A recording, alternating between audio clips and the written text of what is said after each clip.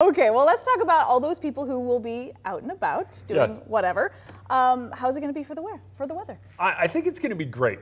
72 degrees, I've been saying this repeatedly, is that magical temperature. It is. You can get away with pants, you can get away with shorts, you can get away with a sweatshirt. You can wear just about anything and be okay. Like lederhosen.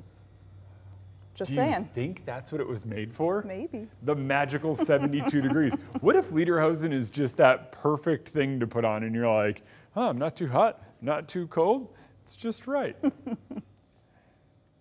Who knows? We've got some cold mornings the next few days, like seriously cold. We can call them cold. And then fall starts and then the heat turns back on. It's almost like someone goes, oh, wait, I wanted it to be warm, and then just cranks it back up. Right now we have freeze watches in effect. They run from Friday night to Sunday morning and really stretches from all the way in the Okanagan Valley, all the way through North Idaho and down as far as about Deer Park and Mount Spokane. It isn't going to be the high elevations, it's going to be the valleys down low away from city centers. Think hanging valleys, a valley that sits up a little bit higher than areas down low. That is where we're going to get cold. But look at these temps.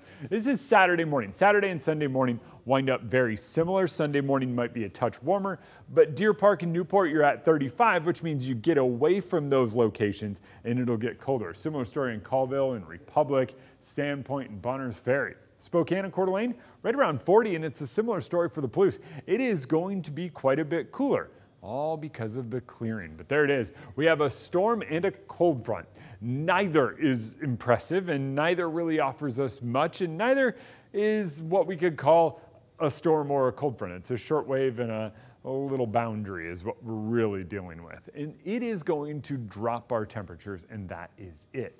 It moves through, we build in a nose of high pressure, and there is a chance that this becomes something late Sunday. There's little emphasis on little model indication that happens. If it does, most of it would be up in the mountains, and we wind up partly cloudy, believe it or not. Next few days, high near 72, low down near 40. Seriously, down near 40. And then as we get into the week or next week, we start warming back up.